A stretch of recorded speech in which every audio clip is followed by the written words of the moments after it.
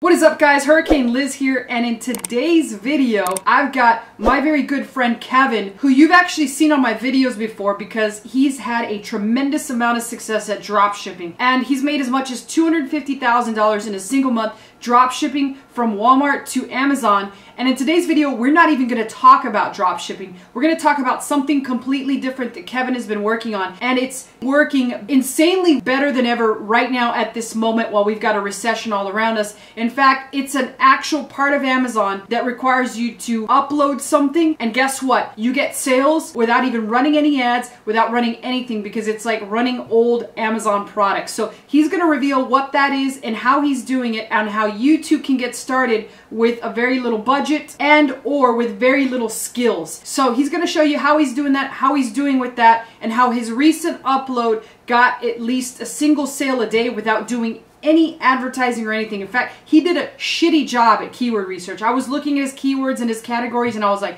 dude, what in the hell are you doing? This is totally against everything that I teach.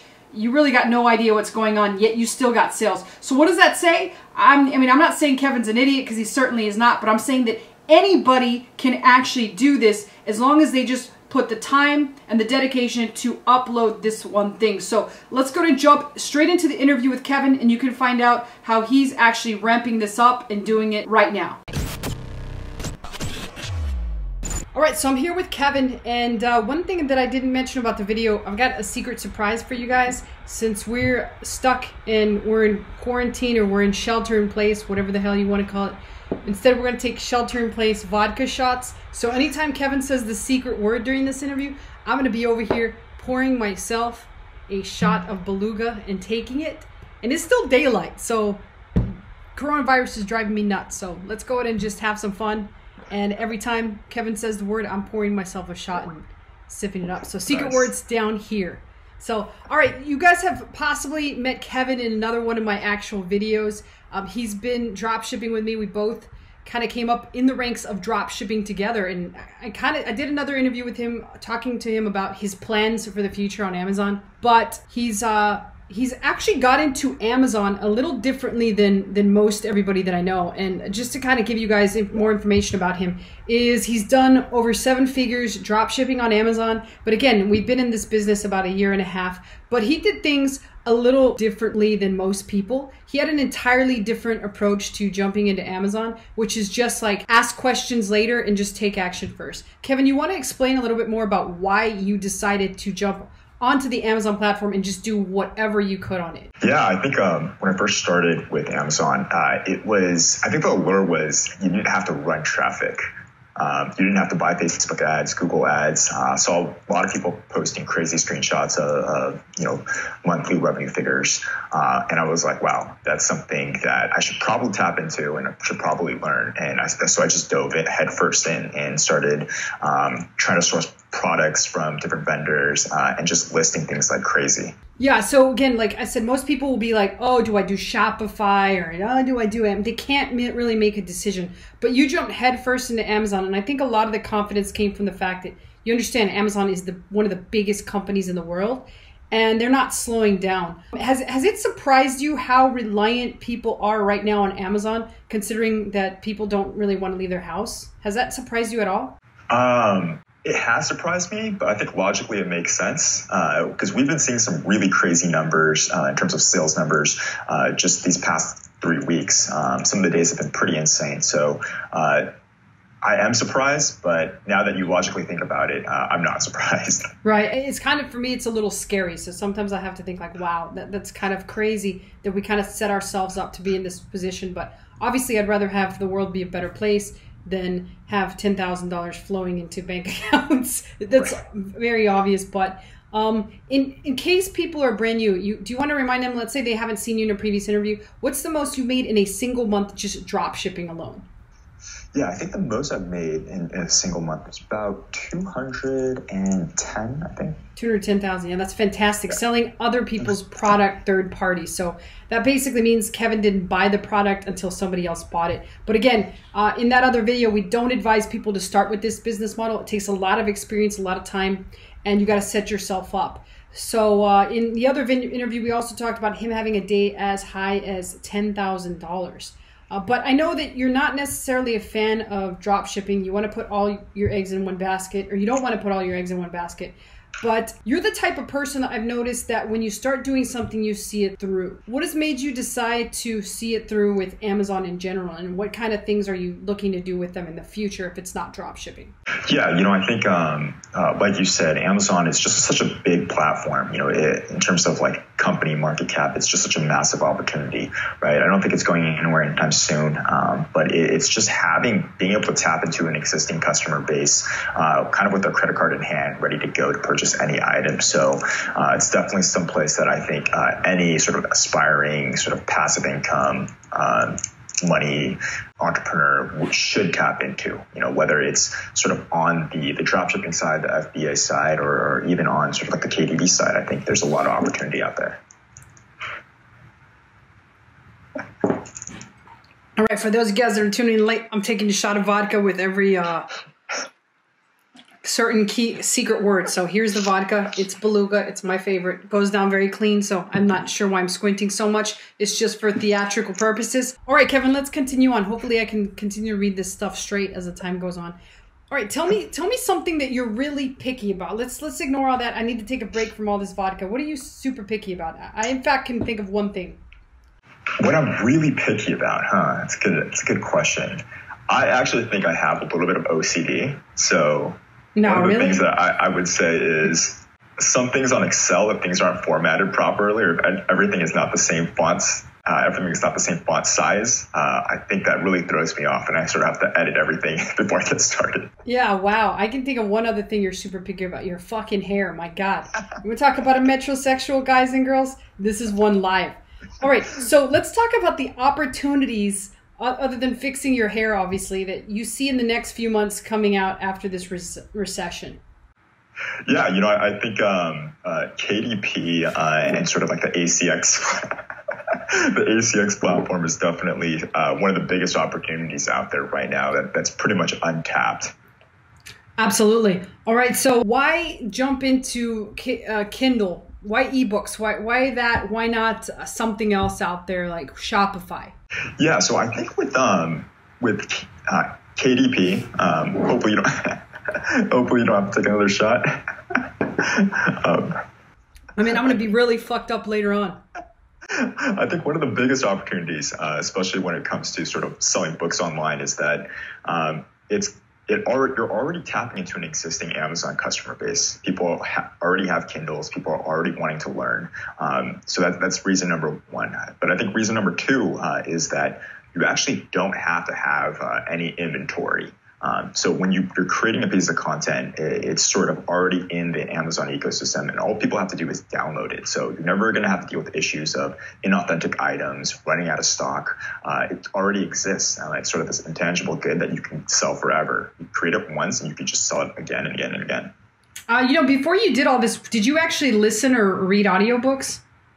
I actually did. I think anytime I go to the gym, I'm usually listening to either a podcast or an audiobook. And little life hack for you guys. I have this app called Libby. It's spelled Libby. And all you have to do is connect a library card to it, and you can actually download, you can actually check out actually quite a lot of audiobooks completely for free.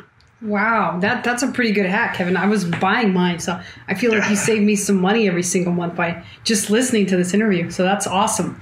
All right, so what opportunities do you see within books that not a lot of people are taking advantage of right now? Yeah, I think there's a couple. I think just in general, the KDP platform definitely has. Kevin, I'm going to kick your ass next time I see you.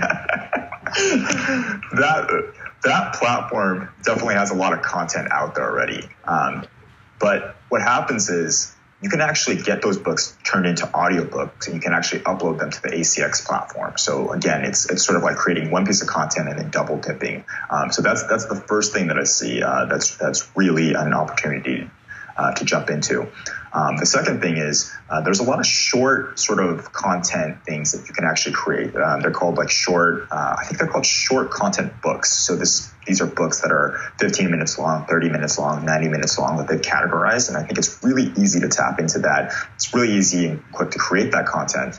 But that's something that you can actually create, if you have any background, do some research on a topic that you're interested in, that you can actually just write yourself. So I think those are two things that if you're starting out fresh, if you want sort of like a intro guideline to, that's something that you can research and take advantage of.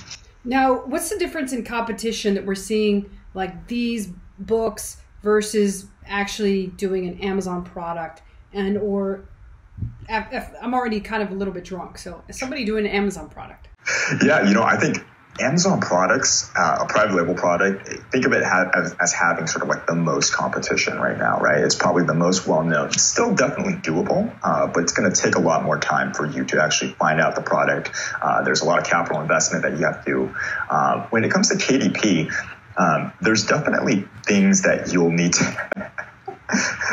There's definitely competition on the platform, don't get me wrong. But let's say, for example, if there's let's say 5,000 similar books on a specific topic on that platform. If you actually look into ACX, you can actually see a pretty massive disparity. So I've seen some cases where on the Kindle platform where it has, let's say 5,000 pieces of content on, let's say, dieting, if you actually go into the niche on ACX, it might only be 500, right? So it's a pretty significant difference. Right. So first and foremost, I'm limiting the amount of shots I take per question to 1. And I'm also setting this at a cap of probably like another 2 or 3. So, all right. How much do you spend on advertising for these books, Kevin? As of right now, I haven't spent a single dime. That doesn't mean I'm not going to, but as of right now, for the books that I'm selling, I haven't spent any money on paid advertising. Wow. And how about writing them? How does somebody have to be a writer to write these? Like I, for example, suck at writing. I suck at interviews too. So thank God I have other things that I can survive off of. But do you have to be the best writer in the world at this, or even a decent writer? That's a great question. I don't think you have to be a writer at all. You can actually outsource that writing piece entirely to a ghostwriter, and it's actually really easy to hire on actually good writers that are looking for work right now. Awesome. So let me ask you this question, and then we're going to get a little more serious. I want to know which snack you finished first during the mandatory stay indoors California policy. What snack did you attack? First snack I finished, definitely hot Cheetos. Hot Cheetos are gone. If there's a shortage of Cheetos in California, we know why. Kevin's been eating all of them up. So, all right. So with all this that you're building, you got some drop shipping, you got KDP, you got all sorts of things going on. You're sourcing a private label product. Where do you see yourself in the next 5 years? Yeah, that's a good question. Definitely selling things online first and foremost. I think, especially with pandemic going on right now, I can see that a lot of people are migrating towards consumer habits of shopping online. So anything that you could do online right now, I think is something good. And that's something I'm definitely going to keep in the trenches going forward. Right. I absolutely agree with you. I think if you're not selling something online, you're at a disadvantage. With Amazon, though, is your plan to stay on Amazon almost exclusively, or are you going to expand, or what exactly do you plan on doing? Yeah, I think there's a lot of opportunity out there. I think Amazon, there's so many opportunities on Amazon itself, right? You can think about private label, you can think about, merchandise with T-shirts, you can think about books, you can think about drop shipping. I think those are things I'm definitely gonna continue doing as long as it makes sense. But there's a lot of other opportunities out there too, in terms of always brushing up on potentially selling like a physical product on your own website, right? I think that's definitely something I want to get into. Yeah, and what's been the most exciting movie you've seen since you've been on Shelter in Place, or whatever it's called? Most exciting movie. I actually saw a pretty scary movie the other day. I think it's on Netflix actually still. It's called Midsommar. Have you heard of that? No, but I don't like scary movies. I'm gonna have to drink some more vodka for that. Well, it's crazy because the entire movie actually it's kind of like a psychological thriller, but the whole setting it takes place in just daylight. So it doesn't take place at night. All the scary parts actually happen in broad daylight. Kevin, I hope you didn't give us any spoilers, because I'm going to go over there with my vodka bottle and smack you over the head. No, there are no spoilers. It's honestly a trippy movie. I think if you guys are bored at home, take a look at it. Fantastic. One last question, and then we'll let you get back to eating all the hot Cheetos over there. What type of Amazon business do you advise brand new people get started right now? I mean, they're stuck in their house, so it's kind of hard to do a lot of things. But what one business, if you had to start all over again, and you're sitting at home right now, taking shots like I am, or eating all the hot Cheetos, what do you suggest we stop, put that stuff down for, and start creating? Yeah, I think out of sort of all the choices that you have on Amazon right now, I actually think doing a Kindle book is probably the best opportunity right now. And so, there's a lot of different ways to do a Kindle book. You don't have to write sort of like a 30,000 word, long nonfiction sort of content piece. You can actually write something that is as low as, a 15 pager, and you can actually deploy it almost immediately and start selling. So I think as long as you're researching the topics, you can write it yourself. You can outsource it for fairly cheap. That's probably the best bet right now. But like anything, take some time, really do the research, and I think that right now is probably your best shot at actually making money online today if you're not doing anything already. Awesome. Amazing, Kevin. Well, thank you so much for this interview. How should people reach out to you? I think you're on Instagram, or what's the channel that you prefer people to reach out to you in case they wanted to pick your brain or they wanted coaching of some sorts or anything like that? Yeah, for sure. So how about this? We'll just drop in my sort of Instagram handle in the description of the YouTube video, and I'll also add my email so they can email me and they can just reach me from there. Fantastic, guys. So there you have it. I got one more shot left. Cheers to Kevin and KDP Kindle. I probably missed about 5-6 shots, but I was already getting a buzz. So let me know in the comments how you guys liked Shot Interview Vodka. It's almost like shit, right? If you liked Shot... Hit me with an interview vodka, the shit game, right? Let me know how you liked it. Put your comments below, and I'll bring you some more of these shit games. But cheers to you guys. Make sure you're staying at home. Make sure you're staying safe, and make sure you're starting something so when we get out of this and we're all free to run around like crazy lunatics, we can do so and we're alive, right? And take care of the health workers out there. There's a lot of them risking their lives for you to be safe. So take that into consideration and don't go out there and do stupid shit like they're doing in Miami, like Clearwater, actually. I saw an article, people are at the fucking beach. It's like, come on, people, stay the fuck home. So cheers to you guys, and I'll see you guys in the next video. Take care. Bye.